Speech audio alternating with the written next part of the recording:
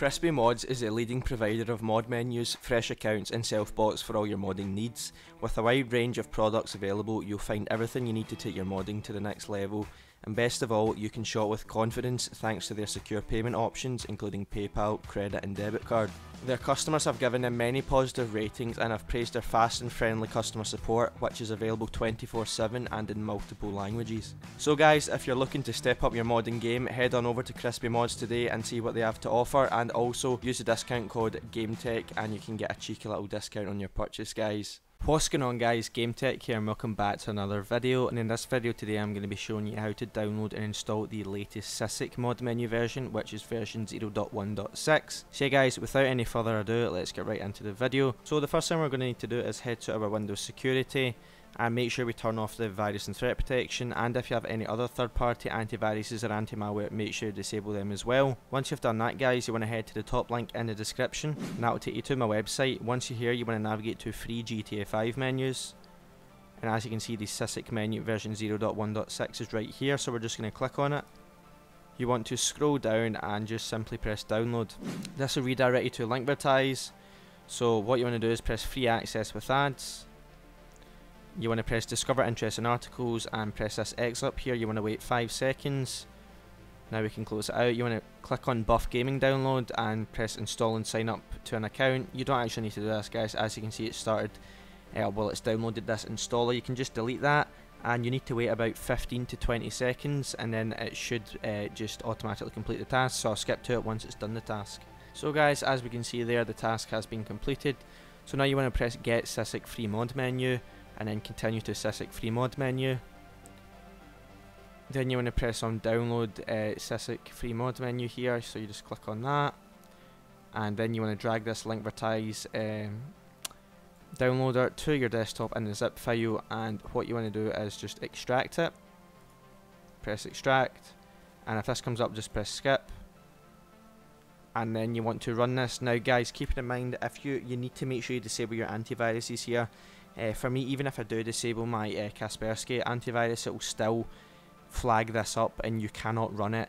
Like, it will run, it won't just disappear, but it will just say installation failed or something like that. So what you want to do is just add it as an exception in your antivirus.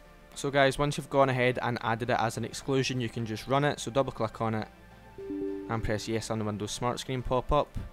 You want to select your language and then press, we'll wait for this to load first, press next, skip all and then open.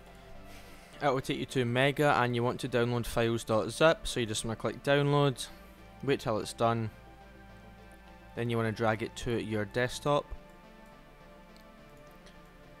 You want to right click and extract, press extract again, and double click on files, right click on the Xenos RAR, go to WinRAR and extract to Xenos.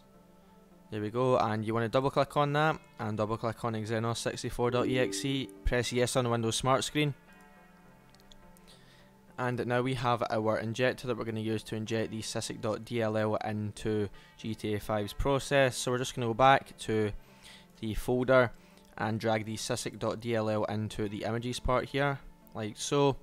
And what you want to do now, guys, is load into a GTA 5 single player game, so I'll skip to it once I'm in one. So guys, once you get into a GTA 5 single player game, you want to bring on top the Xenos injector, like so. You want to make sure the process type is on existing, and you want to go to the process and look for GTA 5.exe. So guys, once it's on GTA 5.exe, you simply just want to press inject and return back to the game.